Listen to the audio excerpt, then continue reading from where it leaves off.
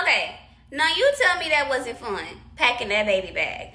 Like, packing a baby bag gets you all excited, and I know you guys are ready to meet your baby. But now that we are finished that, we are going to pack a bag for ourselves. So let's pack our labor bag. Let's go. Okay, y'all. So I know this is a lot of stuff, and I'm going to explain it all. I'm just going to give you a brief show really quick of everything that I have here. So as you can see, this is what I have sitting out. This is what I have sitting out. And then of course my bag. So I'm gonna start with this area here. I specifically have my rubber bands right here. I have my edge brush, a comb, edge control, gel, and flat irons. This is for me because when I am in a hospital, I like to have my hair products because I don't want my hair to look a mess, especially if you're like me and you kind of go in natural, you know, with your real hair. You don't really want to do too much to it. So I want to make sure my hair is straight because 9 times out of 10 I have wavy hair, and after delivering a baby my hair is going to curl up and probably poof out. That's what the flat irons are for. They're here to be my lifesavers. They're here so that I can straighten my hair back out. And then I have my edge control to lay my baby hairs along with the edge brush. And my comb would be for the eco. It's also to lay the rest of my hair down. I don't really use a hairbrush. I kind of like the comb because it kind of tees through the hair completely. And then of course my rubber bands, which is this here, to go ahead and tie them all up.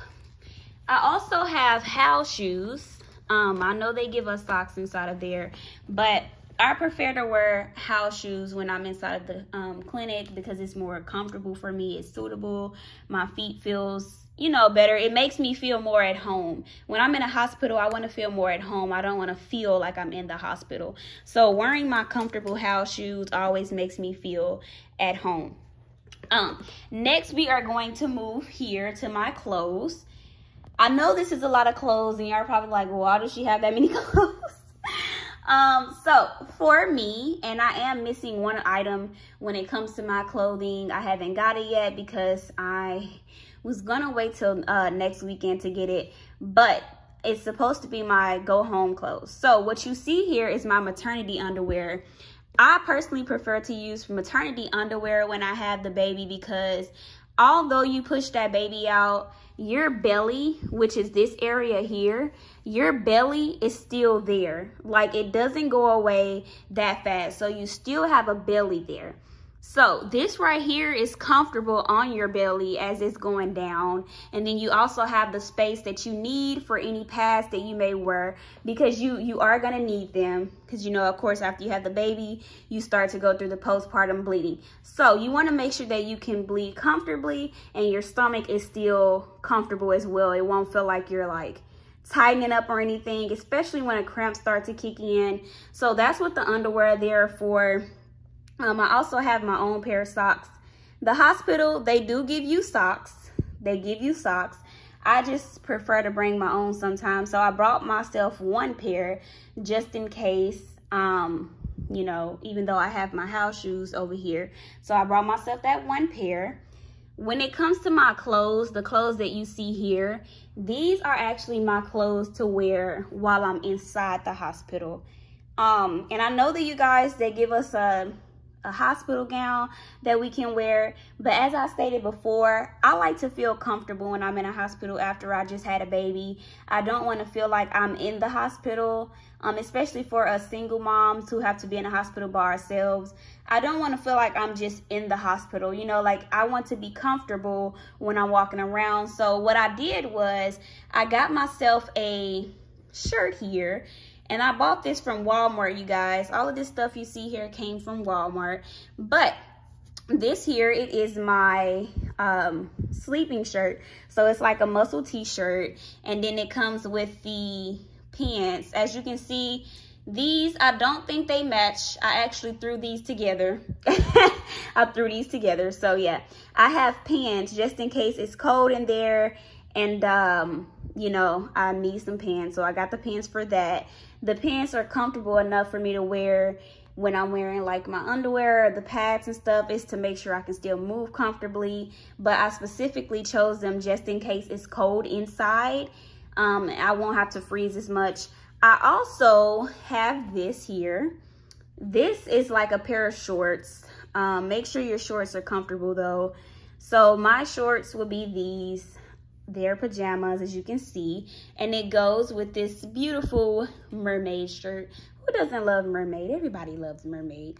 So yeah, it goes with this mermaid muscle t-shirt, and it is to basically be comfortable as well. So I like to make it to where I have something for if I get too cold or if I get too hot. You know, well, let's switch that around. If I get too hot, I'm like messing it up already. That was correct the first time. If I get cold, I wear the pants set. If I am hot, I wear the short set. Normally inside the hospitals, they have a thermostat in each pregnancy room. So if they have the thermostat in there, 9 times out of 10, you can change your air.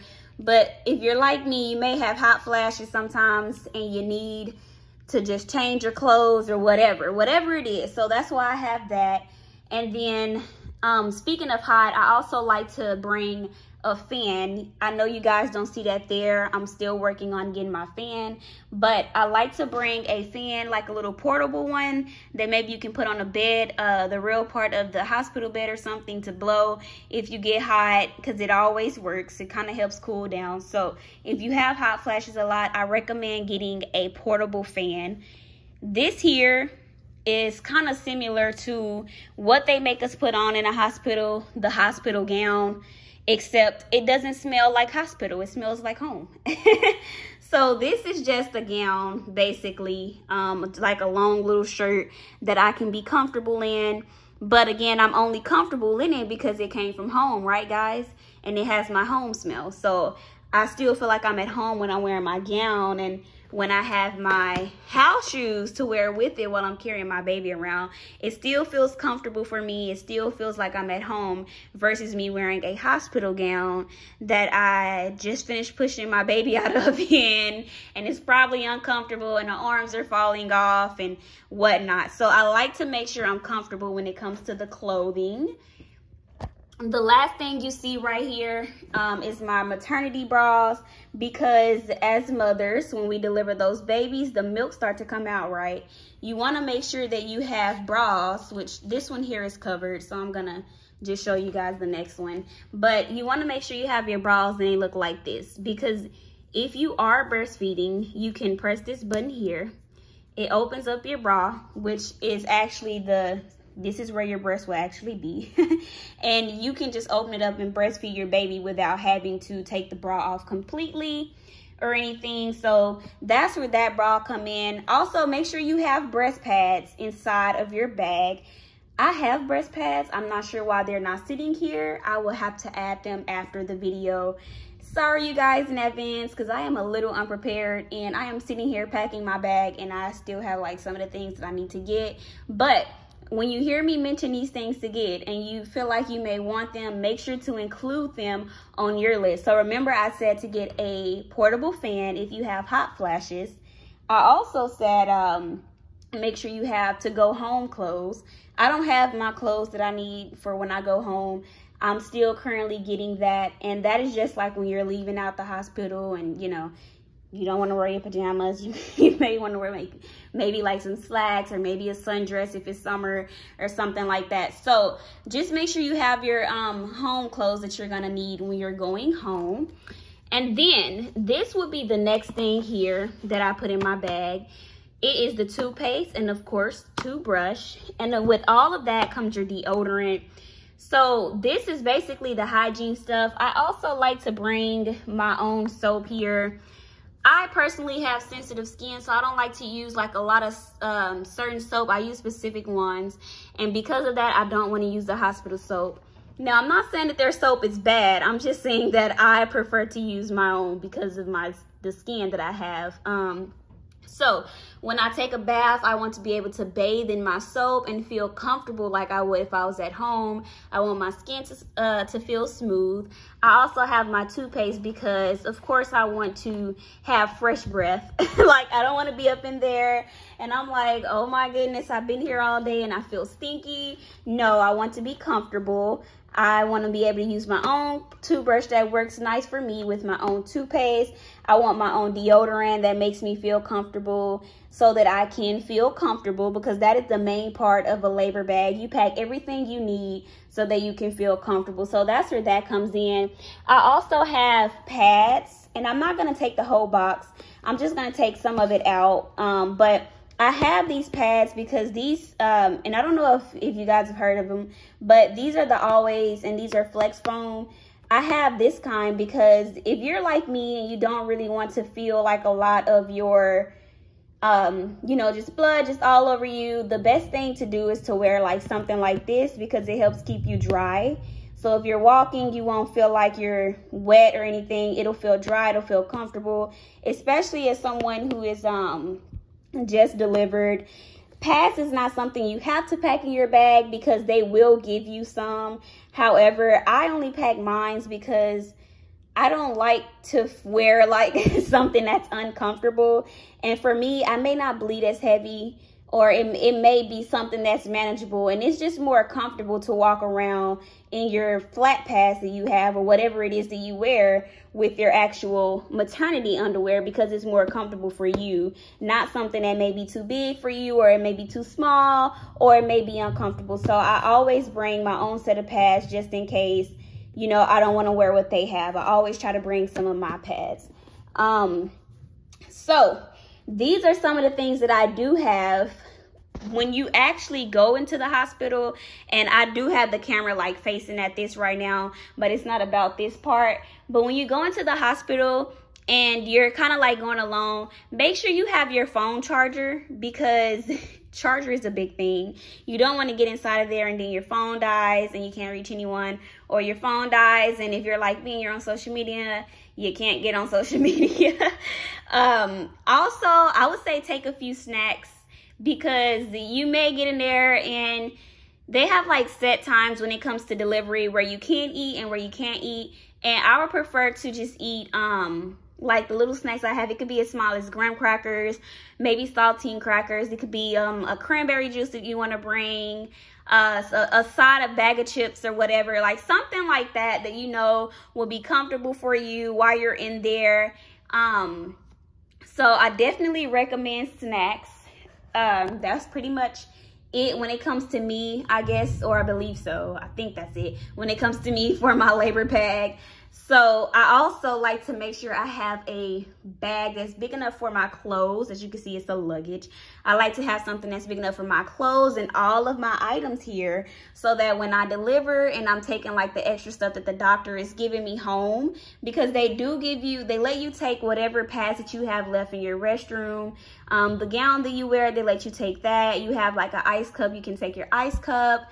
Whatever blankets you may have inside of your container, they let you take all of that stuff home. So make sure you have something where you can still pack your items and you still have a little bit of space to, you know, add more stuff inside of there if you're like me. And then if you are, when it comes to the hygiene part, if you don't like wearing or using other people's towel and you like a specific draw towel or bathing towel, I also recommend using your own towel. I'm not really picky when it comes to that. I'm only picky when it comes to the soap, because I need my specific soap. But make sure you have everything that you need possible that is going to make you comfortable while you're in that hospital. You're going to have your baby. He or she is going to be adorable, and they're going to look handsome or beautiful inside of their outfits. And you can also feel comfortable after just going through pushing a baby out, because pushing that baby out was a lot of work, and now you're tired, and you know, it's a lot. I know it feels like a relief, but it still feels kind of overwhelming sometimes. So to just be able to wear things that are comfortable on your body, or use your products that you use at home, or just as little as being able to still do your hair and look nice while you're in the hospital, it all works. It makes the stay even better. I also want to recommend one more thing before I let you guys go. The hospital, they do have television and you can watch TV there, but if you prefer to watch like your own shows or something like that, and you don't really use your phone as much, or it doesn't really work on your phone, I would suggest bringing like a laptop, a tablet, a computer, whatever it is that you watch, what you watch on there, so that you can be comfortable and you don't feel like bored while you're inside the hospital, you know. Especially again, if you're a single mom like me and you don't really have anybody to go with you, make sure you bring whatever it is necessary so that you can be comfortable. I want to thank you guys again for watching my video, and see you guys next time. Boom.